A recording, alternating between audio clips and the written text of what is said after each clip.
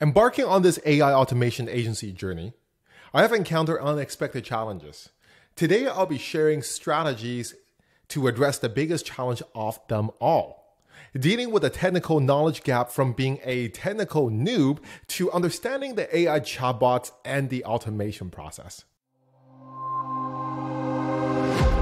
Hello everybody, as you can tell, this channel documents my experience as an entrepreneur in the field of AI automation. I'm thrilled to share with you the process of creating a real estate booking agent for a dear friend of mine who is involved in the industry. In this video, I'll be talking about the obstacles I encountered during the project and the approach I used to overcome them. I hope you find value in this and can apply it in your own situation regardless of where you are on in your journey. First, I came across this project after pitching and giving a presentation to a group of top performing real estate agents 3 months ago.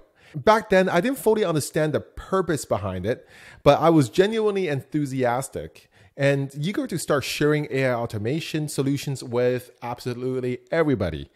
The specific issue that I aim to tackle is the overwhelming influx of inquiries asking the real estate agents for the factual information for listings, such as how many bedrooms does this property have, what are the square footage of this condo, or how can I email the offer to you, what's your email address. All these are very basic and factual questions that, yes, some realtors, they may get busy, they don't have the time to do their homework, do their research, and they just do what they're good at. Pick up the telephone and they start calling the other agents.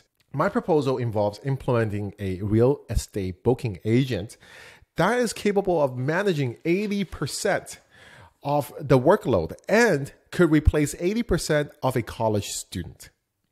Therefore, the primary functions of the virtual agent would be to share knowledge on the public MLS listings and to handle booking requests. Initially, my plan was pretty simple. I hired somebody to assist me with the task. I reached out to over 50 plus programmers of whom claim they have expertise, quote unquote. However, upon reviewing their website, deliverables, and some of the works they have done, they were just mediocre chatbots that they have learned from YouTube. They're over the internet. Subsequently, I came across experienced developers that can build custom solutions and they want to do the job custom. And they were charging me anywhere between $6,000 to $10,000. After evaluation of finances and talking to my friend, I realized that they don't want to pay this much, first of all. Second, there wouldn't be too much profit to be made afterwards. And I have to shift gears. Eventually, I discovered someone capable of helping me out with a job.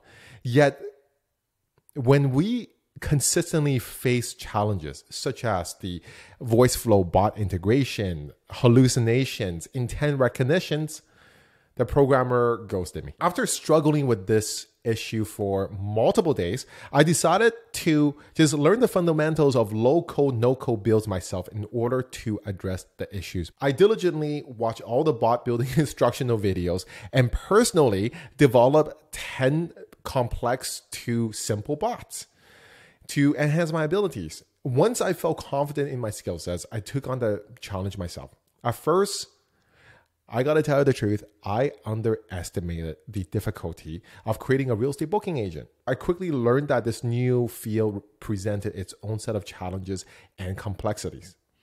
I encountered issues where typing, I want to show 1234 Main Street at 2 p.m. this afternoon would result in the bot telling me that, I'm sorry, I did not understand this. Or I encounter issues where typing, I want to know how many bedrooms this condo in downtown 1234 Main Street have. And the result will be the bot telling me it does not recognize the database. It was just like frustration after frustration after frustration. I was confused and I didn't know what to do. In order to address this issue, I had to identify the problem.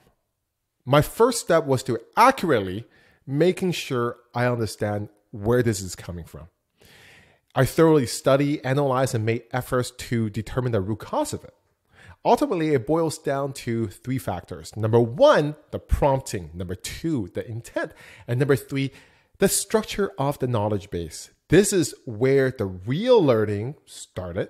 I had no clue how to tackle any of these issues. I didn't want to overpay. I didn't want to experience another software programmer ghosting me or go through extensive lists of developers before finding a reliable person that I can work with in the very long term.